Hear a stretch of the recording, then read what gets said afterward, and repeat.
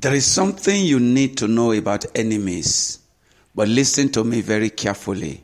Many people spend all their energies on the enemy. They focus 100% on the enemies, and that is why they lose the battle. They lose the battle because they don't have time to think about God's strategy for winning the battle of life, and they don't have time to focus on the strength that God had given them to overcome the enemies. But nevertheless, we need to know our enemies. It is very important for us to understand the strategy that our enemy use to fight the battle and to win us. We must understudy what our enemies are doing. We must understudy and know the strategy of the enemy. But we must not focus too much on the enemy for the simple fact that God has already given us the victory. Hallelujah. Good morning. You are welcome to I Prevail with Joseph Adenoga. As usual, the King of Glory, the mighty God of creation, the creator of all flesh, has given me a word to speak to you this morning, to bless you, to encourage you, to motivate you, to inspire you, and to get you going, to get you winning, and to get you tougher than the situation that you found yourself. This morning, as you listen to this word from God, may God Almighty empower you to win all the battles of life, because the Bible says we are fighting, but not against flesh and blood, but against principalities. Receive power to overcome this battle. Receive power to put the enemy under your feet. In Jesus' mighty name I pray. Amen. Today I want you to understand that we have a vital enemy, an active enemy, a never tired enemy, a never retiring enemy. But that should not scare you, because God said He has given us the victory. Number 1, 1 John chapter 4 verse 4 says, "You are of God, little children, and you have overcome them, because greater is He that is in you than he that is in the world." Also, the Bible says in Romans chapter 8, from verse 26 to the end, I think it's in verse 28, where the Bible says, "All things work together for good for them that love God, and to them that are called according to His purpose." When you read further down, He said, "But we are more than conquerors." He said, "In all these things, we are more than conquerors through Christ that strengthens us." There is Christ inside us that strengthens us from the within. And so, we must overcome. But nevertheless, there is a fight to fight. And that is what Ephesians chapter 6, verse 12 is saying. That finally, my brethren, be strong in the Lord. Why would we need to be strong if there is no battle?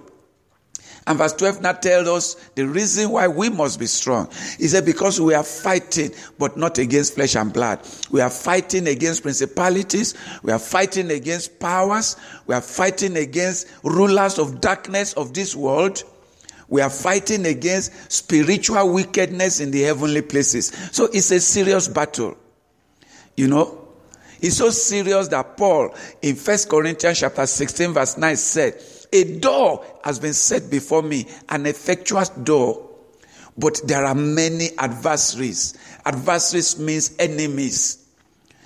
God has set a door before me, but there are so many enemies that surround me. That's what Paul was saying. You see, there are enemies. You cannot underplay the power of the enemy. You cannot overlook what the enemy can do for you. But at the same time, you cannot focus too much on the enemy, because God has given us the victory. There is a fight, and the battle had been declared. The winner is already declared before the battle began. You are already declared the winner. But you must know that the enemy come in a subtle way to fight us. The enemy come in a subtle way because the enemy has been on this place, in this earth for more than many, many thousands of years. And you are how many years old? He knows the tactics. He knows how to get people. And that is why you need to heed to 1 Peter chapter 5 from verse 8. He said, be sober, be vigilant, because your enemy, the adversary, as a roaring lion, is walking about and is seeking whom to devour. But in all things, God declared you winner. In all things, God says, I give you power. That's what Jesus said in Luke chapter 10 verse 18, to tread on serpents and scorpions and over all the power of the enemy, and nothing shall by any means hurt you. He's not talking to pastors, he's not talking to prophets, he's talking to disciples. He's talking to those who accept Jesus as their Lord and Savior. He's talking to the followers of Christ, those who have Jesus in them, and I know you do. So he's talking to you. He said, whatsoever you bind on earth shall be bound in heaven. This is how to deal with the enemy. There are so many types of enemies. There are human enemies that are inspired by the devil to hate us. Many people hate us without any cause, without any reason. If they are asked, why did you hate him? They say, I don't know, I just hate him. You see? This is why it is very dangerous for you to hate people. You want God to help you overcome your enemies, but you go about hating other people. You cannot win the battle of life if that is you. If you are hating somebody, if you hate somebody, you are fighting somebody. That person you are fighting is a person of God. That person you are fighting is a son of God or a daughter of God. And so you cannot win the battle when you hate people.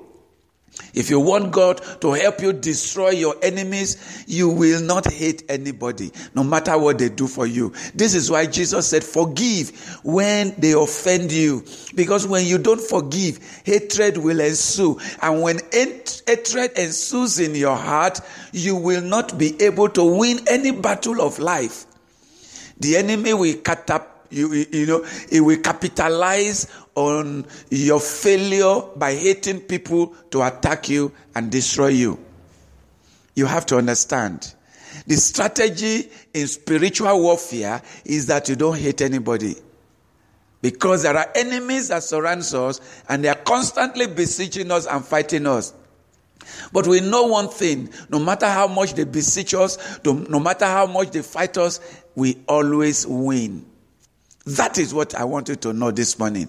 You always win. You will always win. Because you are more than conquerors. And this is where I'm going to stop today. Thank you for listening.